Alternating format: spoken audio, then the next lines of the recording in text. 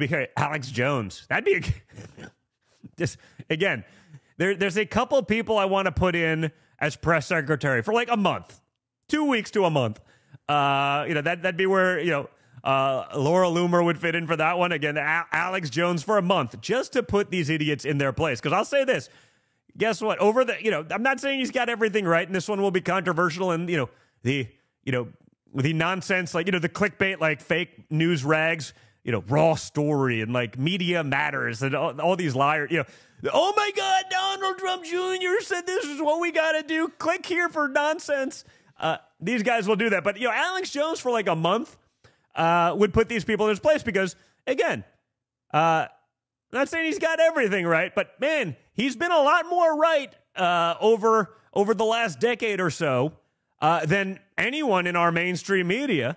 And I can say that with effect, and I'll get criticized for it, but that's reality. He has been far more right than our mainstream media on the vast majority of things that are out there. So prepare for the clickbait hit pieces. I'll call it here now. They will do that, but look at all the clowns that pushed Russia, Russia, Russia for years. Like, oh, they're credible journalists, guys. They get Pulitzer Prizes for the reporting on Russia. So they reported on a lie. Turns out none of it was true, but they have a Pulitzer Prize for their reporting on a lie that turns out to be true. They don't remove the Pulitzer Prize. No, they did a great job. No, they didn't. They did the work of the regime, and they knew it. They all knew it, guys, because we all knew it. You didn't have to be an insider to know it was bullshit. But that's what we all have to wake up for. Alex Jones' batting average is 10x better than CNN. Not even close. It's not even close. Let's see. Don Jr., Alex Jones, 2028. Oh, boy. Hey, it would be fun. It would be fun.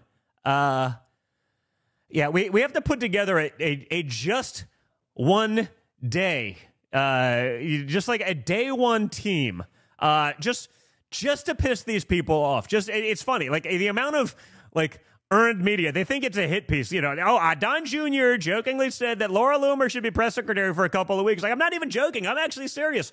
I'm not saying permanently, right? But for a week, we got to get the all-star roster.